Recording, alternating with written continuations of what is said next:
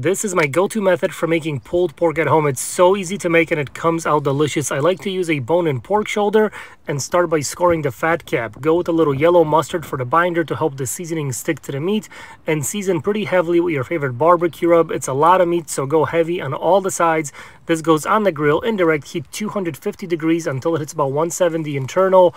Pull it off, place it into a foil pan, add a couple pets of butter, a handful of brown sugar, some honey, and more of your barbecue seasoning. Cover with foil and back on the grill. Continue cooking at 300 degrees until it hits about 204 degrees internal. Let it rest for a good hour, and this thing is ready to go. Pull out the bone, shred the meat, mix it in with all those delicious juices in the foil pan, and you're left with some delicious and easy to make pulled pork.